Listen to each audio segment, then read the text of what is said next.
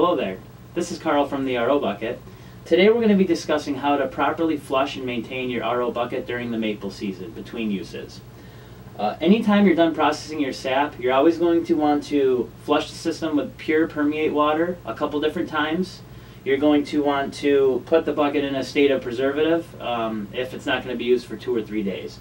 So we're going to do this in steps. The first step is always going to be to run the system dry and get all of the residual sap out of the system. To do that, you're going to pull your intake suction strainer from the sap you're processing, open the needle valve all the way, and let the system run completely dry until it starts passing air. At that point, you're going to go to step 2, which is your preliminary flush. You're going to want to insert your intake suction strainer into 5 gallons of permeate water, leaving the needle valve completely open, and let that 5 gallons run through the system at full speed. At that point, you're going to want to pull the intake suction strainer out of that permeate water. Again, let the system run dry, also leaving the needle valve open throughout all these flushes, and let it start passing air. Then you're going to move on to step 3. Step 3, you are going to take out your Prefilter casing by removing the push fittings, press the lock collar in, pull the tube out, open up your Prefilter housing,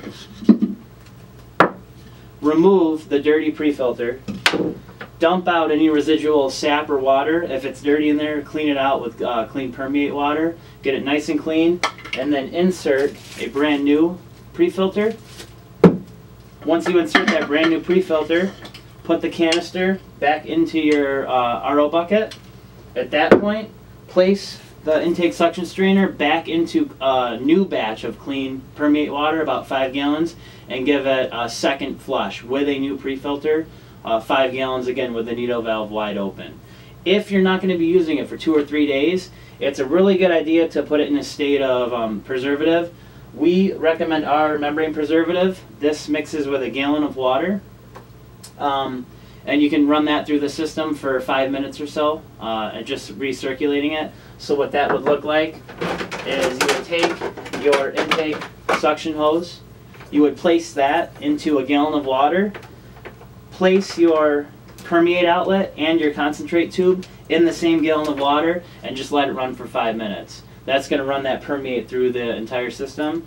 Another thing you can do if you don't have our membrane preservative on hand is you can buy hydrogen peroxide from the grocery store or drugstore. That's 3% hydrogen peroxide. You can dilute that with a gallon of water. You want to get it down to 0.25%.